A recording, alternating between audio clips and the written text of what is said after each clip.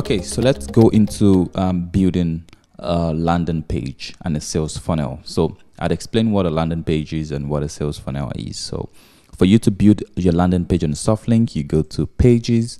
Here you can see all the pages that I've built.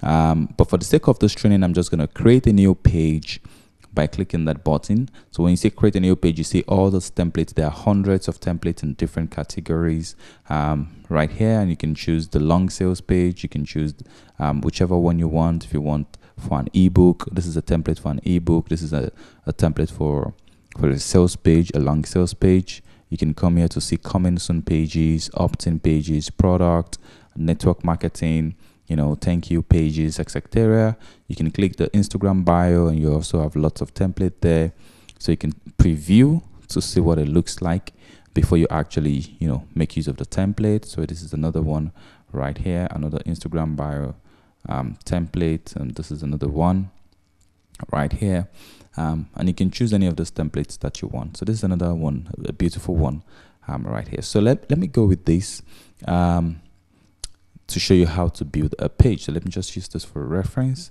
and I call this my Instagram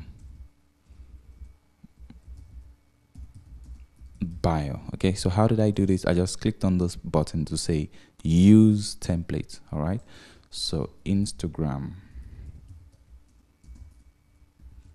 bio, and I click create. Start building. You can watch the tutorial or you can start building right away.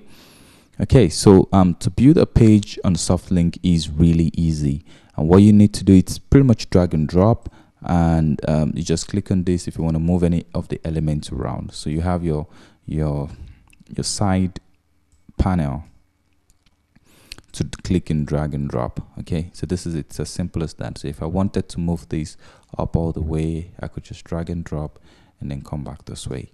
All right. Okay, so let's go into how to add a new block. So if you want to add a new block to your page, all you need to do is come down here and click add a new block.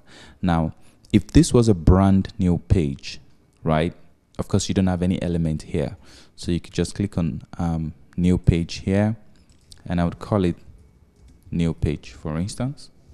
Okay, so this is going to create a new page for me. So I click on add a new block, and you can see all your components. So the avatar component, you know what that is. It's like your bio image. You can click on the text to show the text component. You can add a button, countdown, image, carousel, video, FAQs, dividers, social button, your maps, your form, and your spacer if you wanted to add more space to every component. So between the components, I'll show you how that works in a bit.